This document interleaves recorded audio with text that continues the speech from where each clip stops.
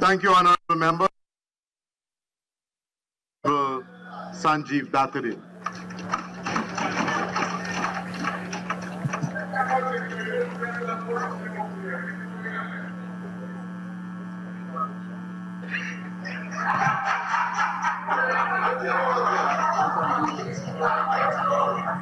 Good evening, Mr. Speaker. I rise to offer my humble contribution on Budget 2023 in these debates and permit me immediately to extend congratulations to Dr. Ashni Singh. I wish to offer my warmest congratulations to the Senior Minister in the Office of the President with responsibility for finance and his team for their hard work in compiling the 2023 budget. Mr. Speaker, the previous speaker, Mr. Sinclair, made mention of the school in Cato. Maybe he can tell us that when was it completed? I can help him with the answer. It was completed under the APNU AFC. There were defects. The people there wanted to know why, although the school was within the defects period, there was no defects liability period, there was no claim to have it fixed. So, Mrs. Sinclair has disappeared.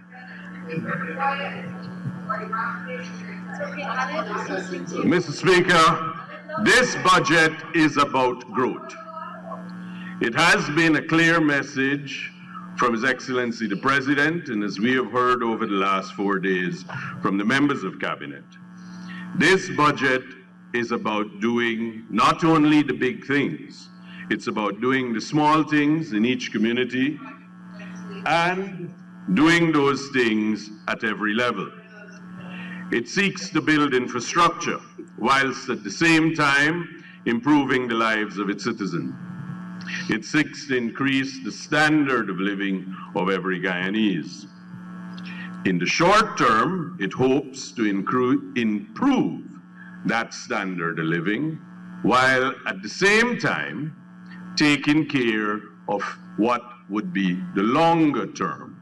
So that's why we need to do the transformational infrastructure projects. Mr. Speaker, just to name a few from the budget itself.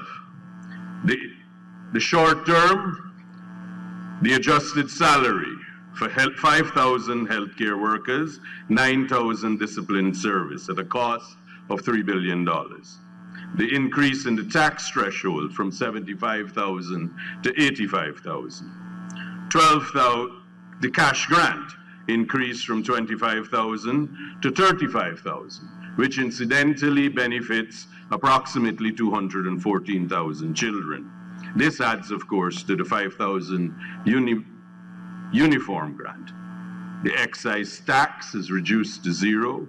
17 billion that will cost in revenue collection. Reduced freight charges are extended for another year. Part-time work is extended and a further 10 billion is committed to that. Pensions are increased at a cost of 28 billion. Public assistance is increased. The mortgage ceiling is increased from 15 million to 20 million. Mr. Speaker, these projects and measures are based on sound economic policy, sound economic philosophy. Mr. Speaker, we all know that there could be several economic philosophies and policies, but these policies are set to build the foundation of our country and the foundation upon which our country is going to be built. It is about balance, Mr. Speaker, balancing the task of the immediate needs while providing for the security of future generation and future needs. Make no mistake, Mr. Speaker, Guyana is a poor country, trying to find its way with its resources to prosperity. The development of Guyana, Mr. Speaker, with this budget is underway. The allocation of resources is such that it is balanced. It provides relief immediately to the citizens while provides the infrastructure to take us into the future. Mr. Speaker, Guyana is not immune from the economic issues of the world. Inflation, supply challenges, high cost of shipping, these are all immediate measures which are being dealt with by the measures in the budget. Now, in terms of what will be for the future, the 2023 budget will provide for a Demerara River Bridge, a Northwest Ferry, East Bank Highway, Berbice Highway, hospitals, the Linden-Soosdijk Highway, Linden to Mabura Road, and the gas to shore and energy project. Mr. Speaker, the public comments of the leader of the opposition, who is of course not here, and members of the opposition that this has nothing for them, and his colleagues coming here for the past 4 days and preaching about friends and families and supporters. The Honorable Ms. MacDonald said that this morning. Does the Honorable Member, Ms. MacDonald, Ms. Ferguson, the leader of the opposition, they don't know anyone that will use these roads and are using these roads? They don't know anyone that will need the river bridge, nor do they cross the bridge. They have no intention of using any energy from the gas to energy project. Mr. Speaker, the thinking is like that, and you may wonder whether the leader of the opposition might very well be a bungalow. Mr. Speaker, our leaders in the government have taken a prudent and responsible path for the framework and the development framework of our country.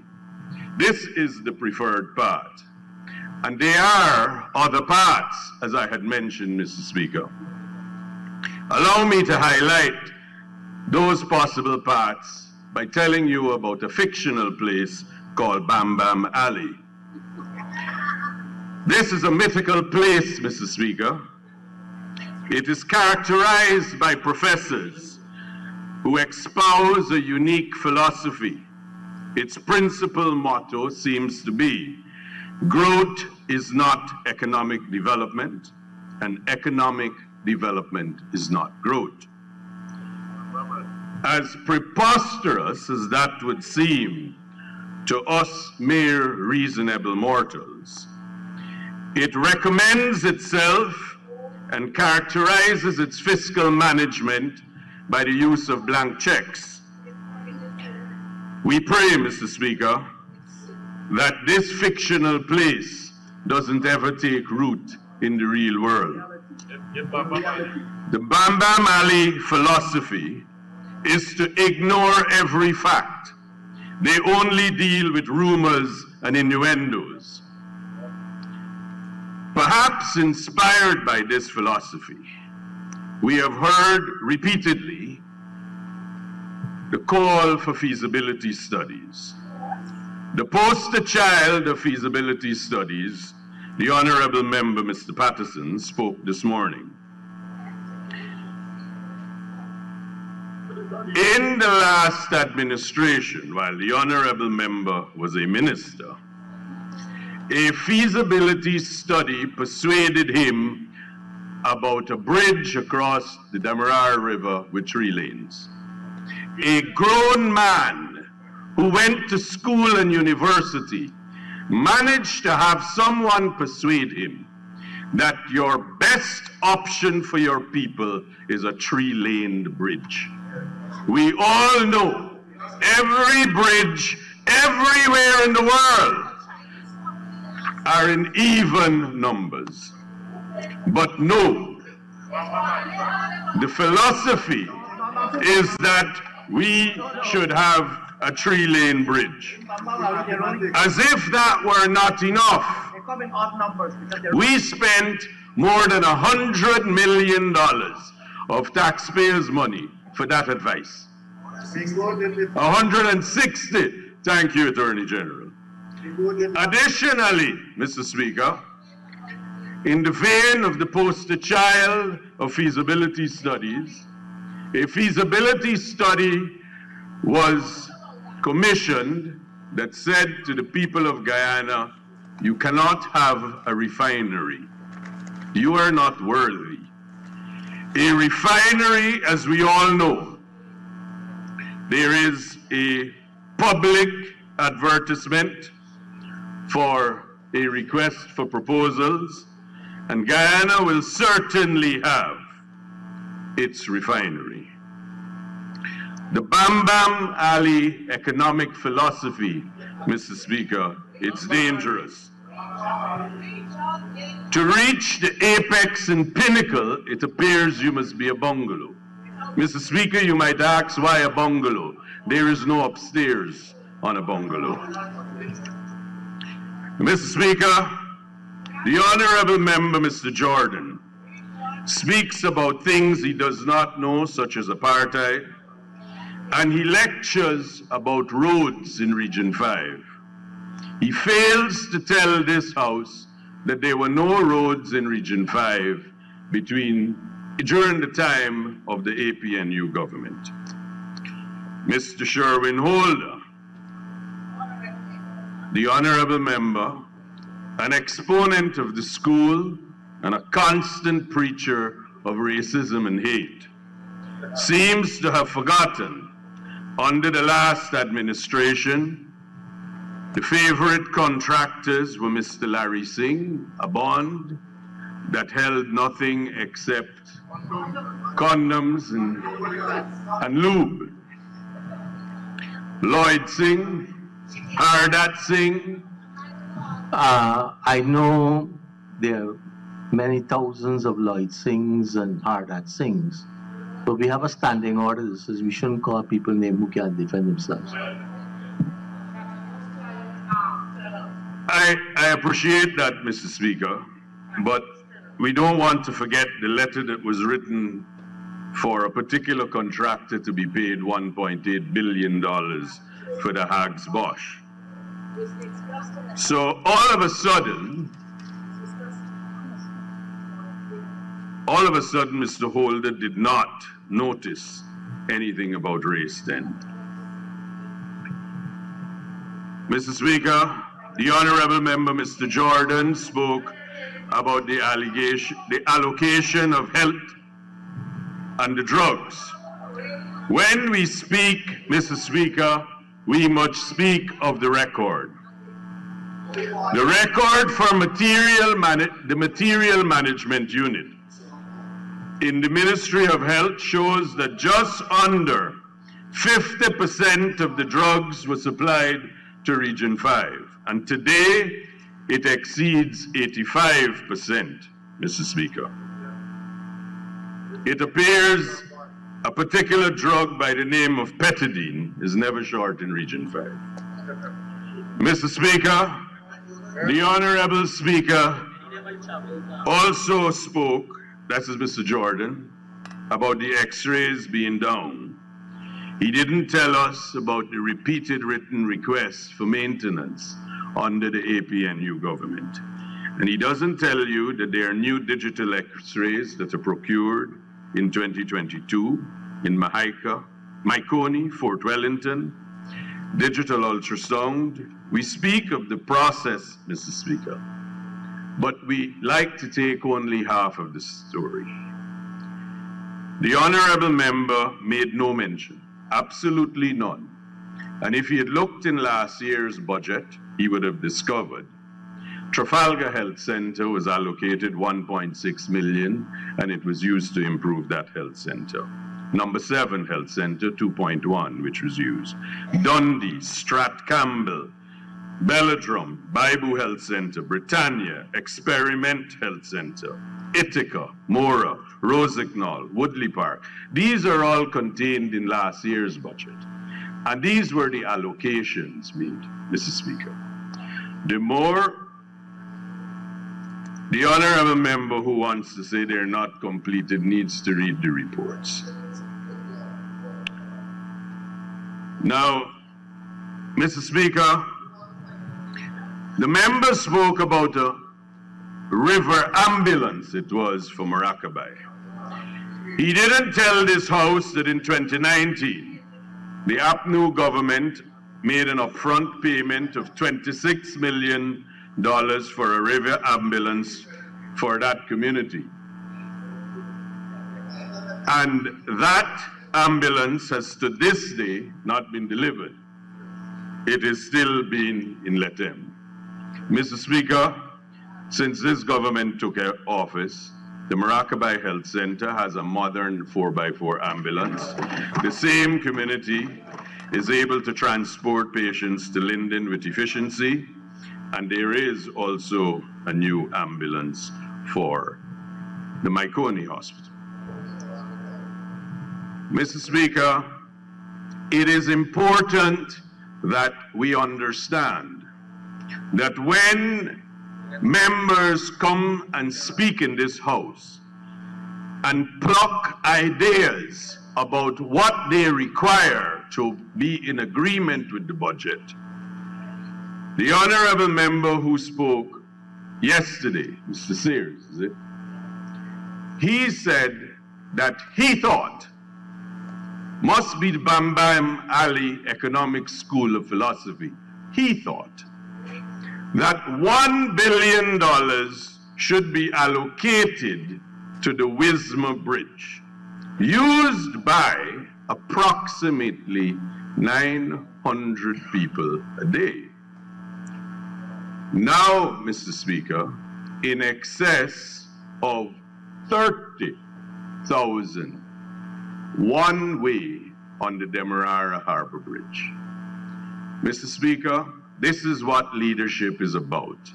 And this is what we need to understand leadership is about.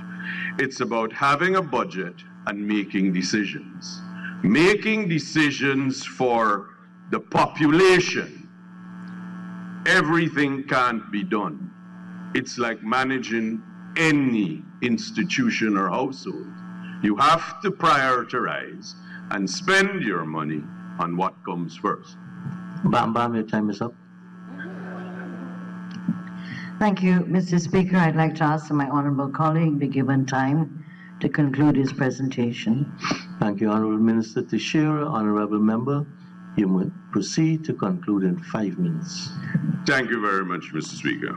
Mr. Speaker, when the projects that have been provided for in Budget 2023 are looked at, you can see across the board, Mr. Speaker, the infrastructure works that are going to last a long time, but they are needed. We have seen, every Guyanese citizen has seen, everywhere a road is built, within 6 months, the two sides of that road, you see the development taking place.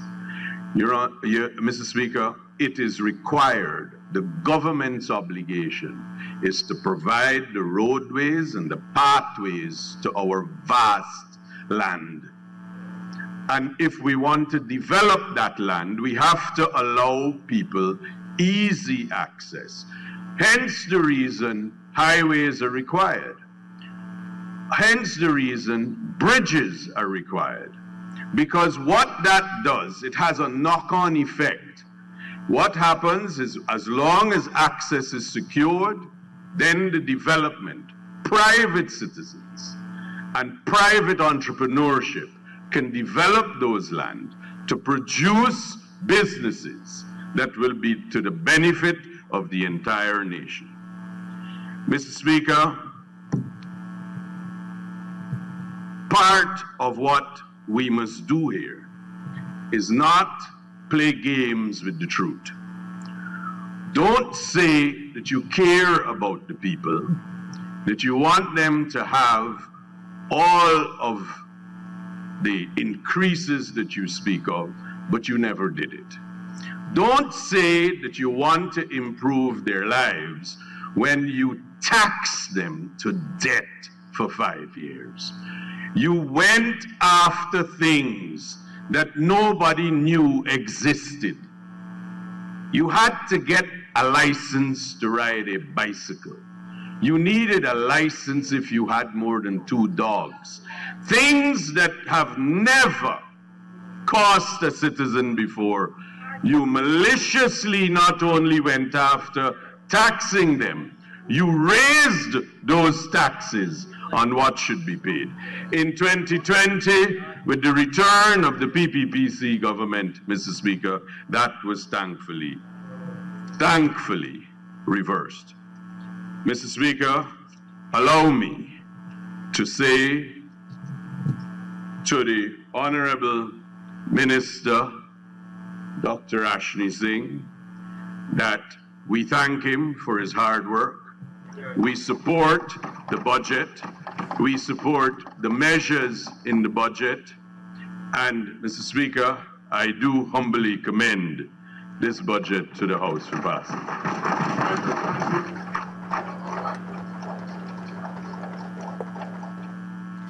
Thank you very much, Honorable.